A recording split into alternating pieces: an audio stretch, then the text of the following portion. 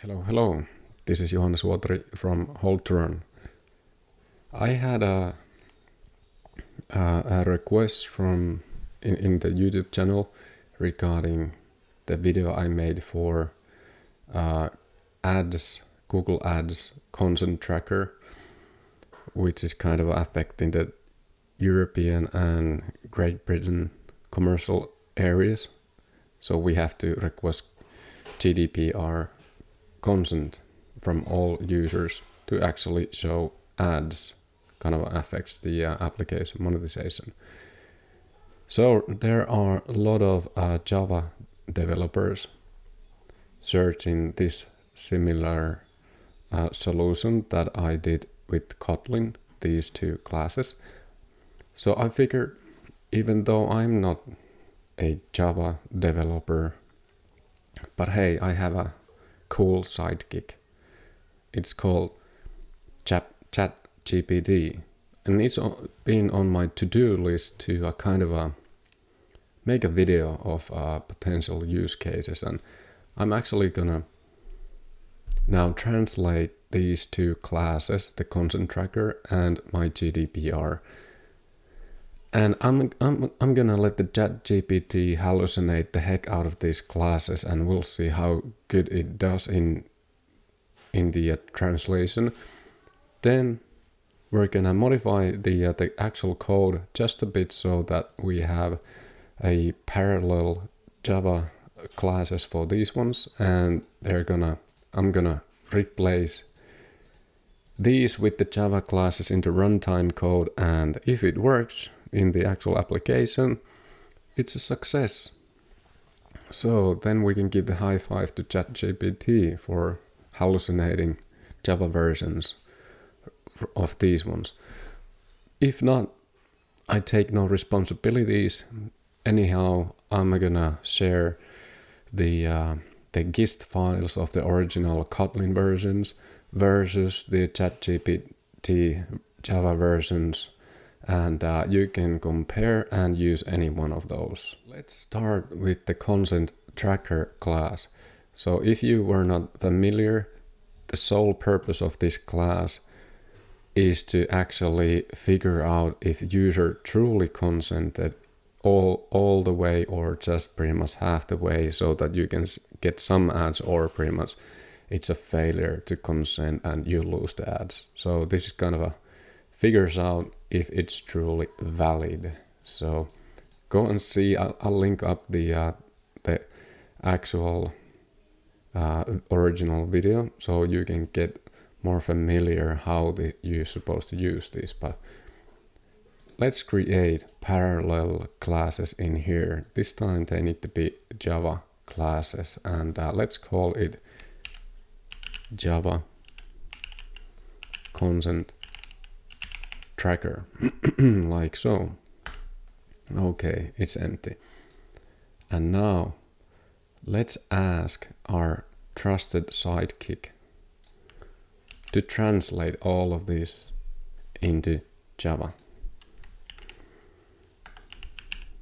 Translate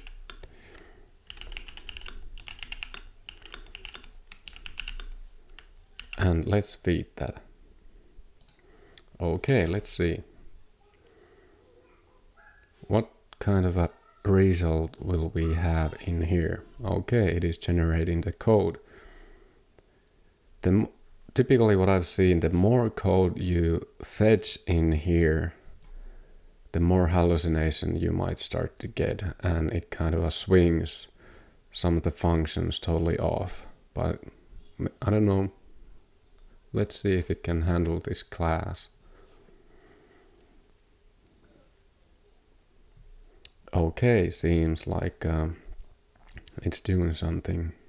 Okay, taking a little bit longer than I figured. Maybe there is some traffic going on at the server side. Seems pretty solid. I don't see any physical content in here. Now we need to take this one into our code. So we have now Java content tracker. Of course, I do need to modify the naming again in here. So it was Java consent tracker. We have to have now a constructor to get the context into this. So that's more typical Java way to handle. And I can use my Kotlin classes and just import these ones in here. And anything that you see in here regarding logging, they are my custom logging methods. You use anything you like. Preferences manager. This is kind of the shared preferences belongs as a part into this consent tracker. Wow, I don't know what happened in here. Remove unnecessary continue. That's part of the hallucination that the ChatGPT can do. Once I pretty much seen actual function code functions being replaced with comments regarding into some pages. But this seems like it just might work. Cool. It's not validated by any means, but now we can do the same with my GDPR class. So quickly to recap, the purpose of this my GDPR class is that we are actually gonna use this from the activity. So this is the activity-driven class to check anything we need, and this is the class also that's gonna be using the consent tracker to see if it's truly valid or not. It's also been used in the activity. Okay, we'll get into that in time. So let's create another Java class in here and let's call it Java GDPR. Yep. Okay. Now let's bring forward the content of this code into our trusted sidekick again. And let's hope. Ooh, I don't think it can do anything right now. Not yet. Translate this Kotlin code into Java. Like so. Booyah. Okay. Let it figure out.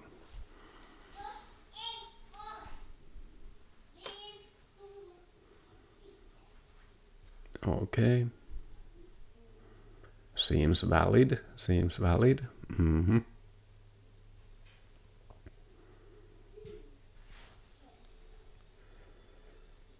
Cool. That was faster. It didn't kind of stumble in here at all. Yep. And we're gonna take that into Java GDPR and paste. And then we need to import a lot of stuff in here. This one, and let's rename Java GDPR. Then again we have to fix the main class constructor in here because it needs the context. Okay, like so. Consent track information, consent form, and yep, here is an error. Let's figure that out soon. Activity. I'm just gonna prepare every import that we are missing. Like so. Okay. We need to replace with getter. Oh yeah, that's Java world. Import.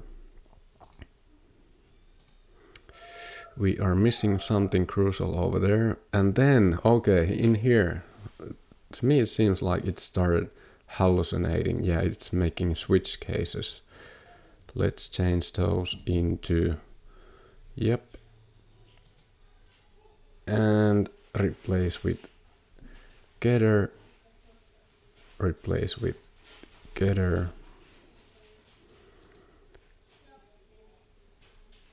Yeah, we are missing access into that. Get consent permission. Where is this referring? Okay, we cannot use that kind of a variable. That's interesting. So we need to, yeah, okay. Again, replace with getter. Length. Oh yeah, that's how Java works. So Java cannot handle these default constructor values directly. We have to use them in here also, as so it will work.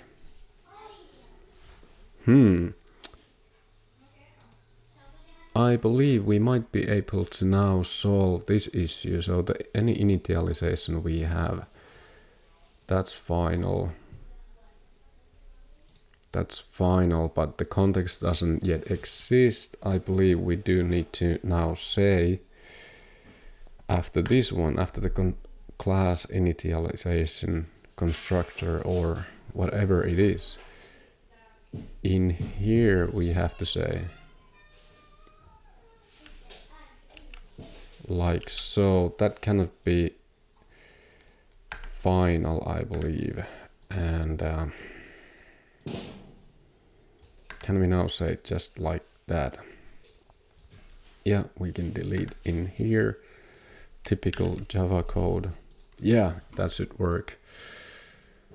Now also toes need to be initialized in here after we have the context. Yep. Cool. Yes.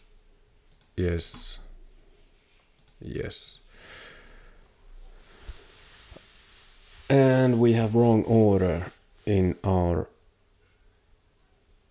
parameters. So, okay, a lot of work to be done in here. So reactivity, then we have params.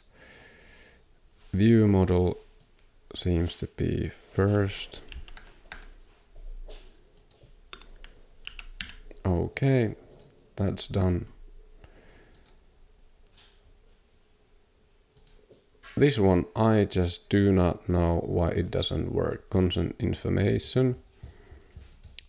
Is it available? I need to dig up into these ones just a little further. Why is it is not working in here? Okay, so I finally figured this one out. So in Kotlin we can pretty much call our consent information is consent form available, like so, but this is an error in the ChatGPT. Okay, it has to be used as a function, so that's the way it's gonna work. Not too bad. I mean, actually really good translation. I just couldn't figure out because, sorry guys, I'm not like true Java developer. It's not, doesn't come from the backbone. So I think we need to now prepare the use of these classes in our application modules. So I'm just gonna make them as a singleton and Java GDPR, and we can through here inject the application context because they are using context after all. Okay, and this will be singleton also Java consent tracker, and we just say so. Okay, now we can start replacing our actual classes of GDPR and consent tracker in the runtime code. So let's begin. So now we need to replace our runtime code for my GDPR. I pretty much scouted that it is used in the main activity, and we are fetching it through the coin module. So I think I'm just gonna say in here get, and it's gonna be Java GDPR, like so. There's gonna be errors because the functions cannot be used this way with Java classes, so we need to delete those ones, delete those ones, like so. And it's hinting move lambda arguments out of parentheses. Booyah. Okay. Still it is hinting. Okay, now it is correct. Now we have lambda function and we have context, view, model, consent tracker. That function seems to be using our Java class correctly. Okay. Then we have our update consent. Again, we do need to do this, and I believe they are crossed, definitely crossed. Let's see the order. Activity, geography, view model. Okay, let's switch these ones. So Java really isn't forgiving in how you use the parameters for the functions. They just always need to be in the correct place. Okay, cool, that is working. We might have error in here too. Let's see. Like so, and the lambda function move out of parentheses. Cool. Now we have these functions, the functions to track the actual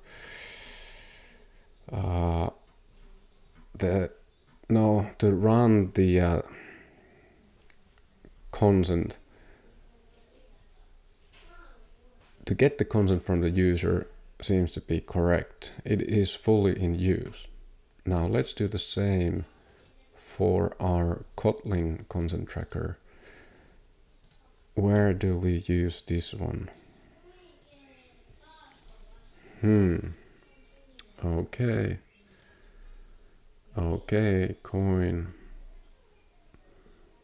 Okay. Let's do the activity first. Anything we have in the activity.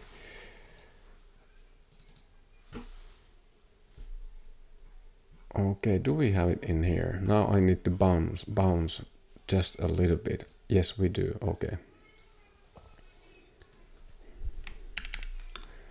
So let's do this first and then the other ones. This is the main activity. So get Java consent tracker. Cool. And let's fix the errors, anything we have in here. I believe it's the same again, that we have activity, view model, what else, consent tracker, and runnable. Like so. This is interesting. Required consent tracker found Java consent tracker. Okay. Reuse.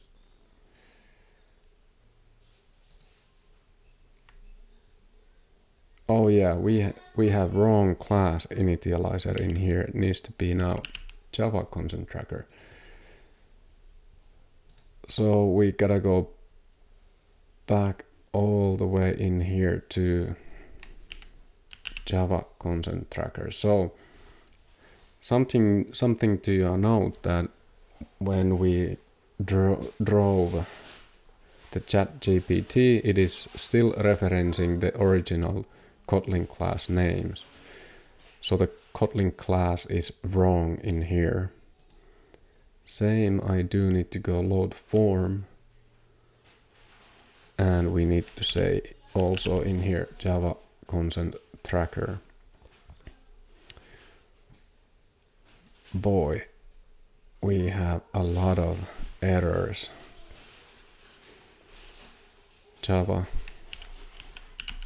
consent tracker. Okay, we might just get it. Java consent tracker. Again, Java consent tracker. At the end of the day, when I'm finished, we shouldn't have any references from the original classes into the runtime code. Now let's see. Cool, we don't have any errors in here, but we do need to use property access syntax. Now we can get it like so. Yeah, we can now get that also like so. Like so. We are modifying the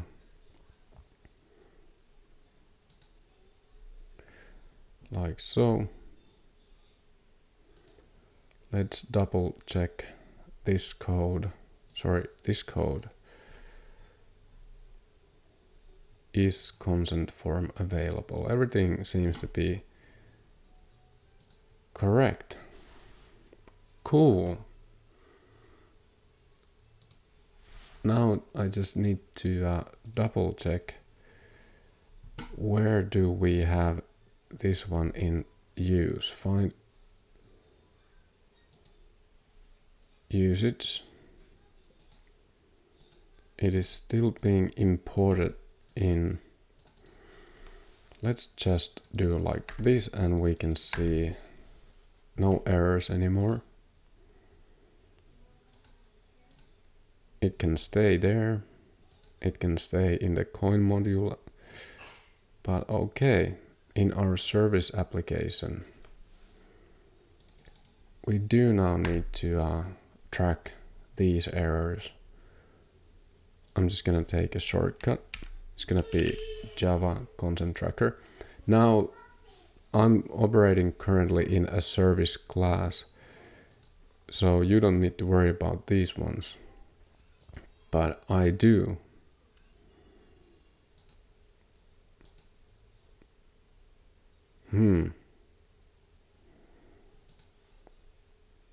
Okay, I do because my application is using service to run a lot of functions in the background.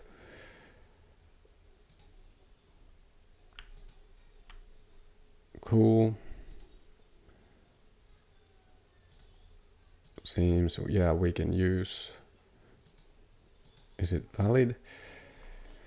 Okay. Now we can actually prepare the simulator or an actual device, and we get to test if it works. If we get the request for the user to consent and agree, all perfect. Let's test. I managed to start up the app, and it's kind of working halfway. It seems we ended up in a result of is now broken. So even if I say I do consent, we do not get the real consent status. As you can see, it's not changing into valid. I'm seeing that I do live correctly in the GDPR. So that's in fact, I live in Finland, which is part of the EU, but we don't get any permission changes throughout our requests. Again, it's gonna be always the same. If I say I agree, no changes whatsoever, and it's even if I say no, I don't, it's always the same. I just quickly took a look comparison of the original consent tracker, where we are running through the has consent or legitimate interest for kind of a multi-parameter function, going through all of these values, and it is totally different in here. This also seems to be as a for loop, but we don't use one of the key values in here, and we have an empty if body. So what the heck is this function actually doing? Pretty much nothing. So we need to narrow it down and maybe reattempt. Let's see. This function uses has attribute. Okay, has attribute. Maybe if I just pretty much take this one and that one has attribute as a pair. Let's retry. Maybe the ChatGPT can handle this one.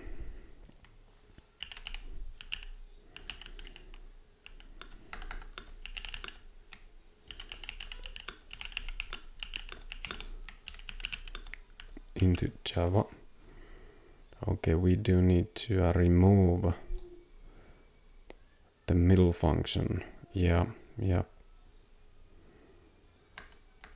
It didn't have any function whatsoever. What is the results for this one?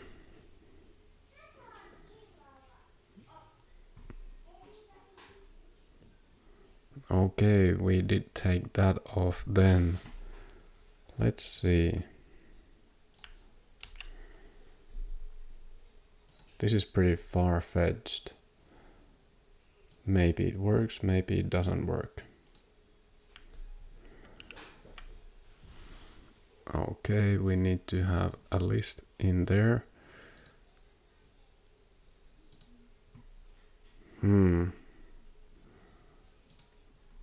Oh boy, it seems it made up a whole lot of parameters. There was no Google ID. Yes, there is Google ID. What the heck it is using? Okay. I need to now rebuild all of these functions again. It seems this class has been corrupted badly at this point. Okay. Remove unnecessary continue.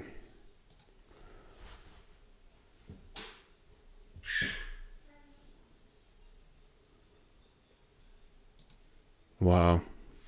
Maybe ChatGPT isn't that good after all. Has consent for. Now which one is this using? This one is using has attribute as well. Okay. Has consent. Okay. I think I might need to let's try this way again. So I do know these are the original functions. So let's use these ones. And let's try to replace all of these here. Yep. Goodbye.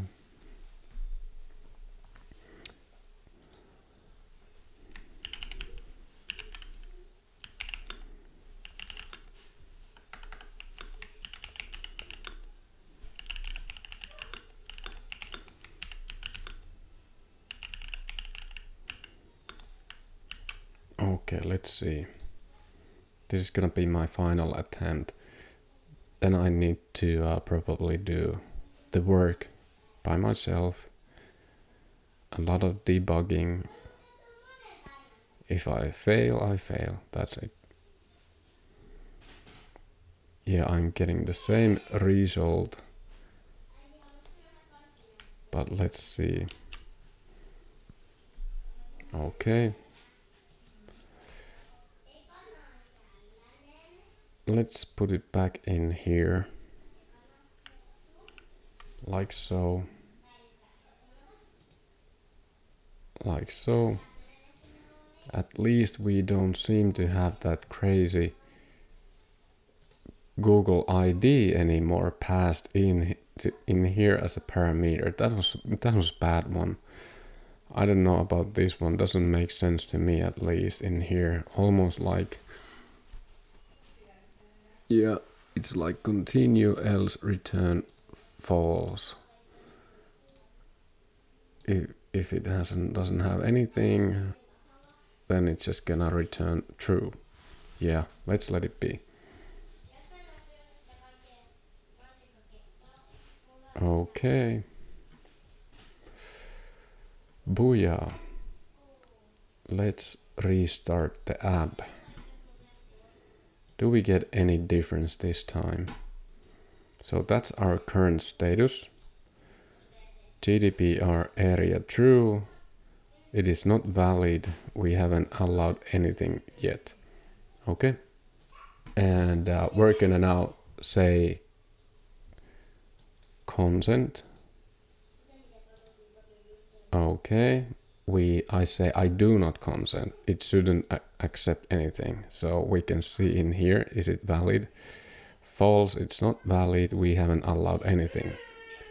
And now we test halfway consent. Let's just pick up random parameters in here.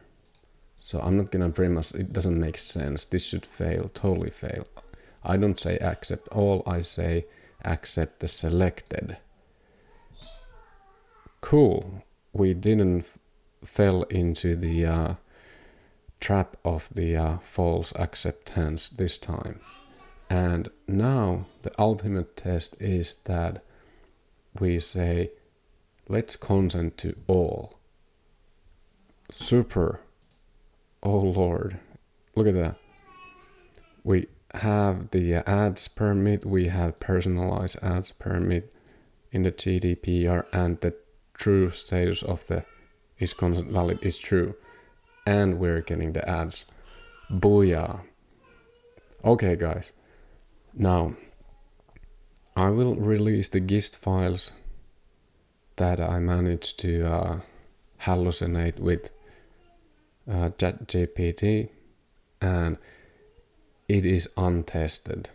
For sure, you have to do your own aerial testing to use it actually in your application.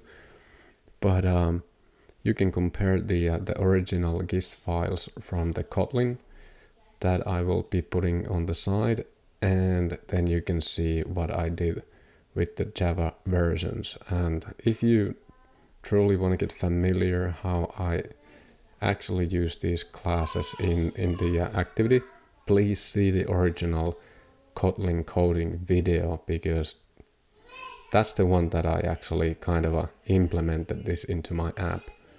But it seems to work. We'll be back.